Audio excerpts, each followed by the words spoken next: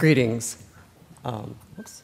So to better understand stroke and stratify stroke risk in atrial fibrillation patients, quantifications such as stasis, peak velocities, and volumes in the left atrium and atrial appendage may be important quantifications.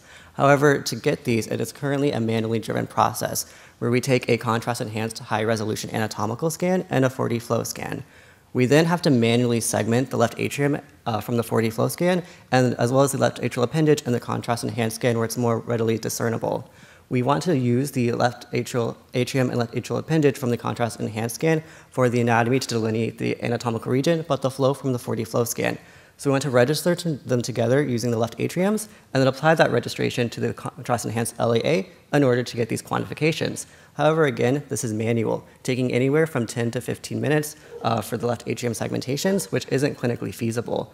So the purpose of this study was to try and use an AI to do these segmentations for both the 4D flow left atrium and the contrast-enhanced left atrium and atrial appendage, which we did using our convolutional neural network architecture, which we can see the results just for the left atrium, as that's the basis of our registration workflow for here, for the 4D flow and the contrast enhanced for best, average, and worst cases for our cohort for the human segmented LA in blue and the AI segmentation in red.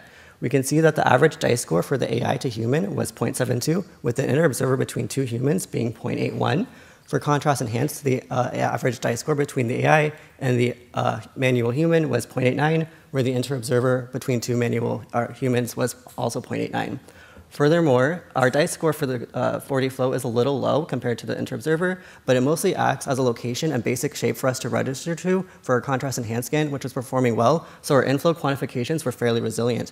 Here we can see a manual versus automated workflow where we're comparing manual segmentations registered together versus AI segmentations registered together for stasis, peak velocities, and volumes, and we did not find a statistically significant difference using a Wilcoxon ring sum test between these for the p-values shown above.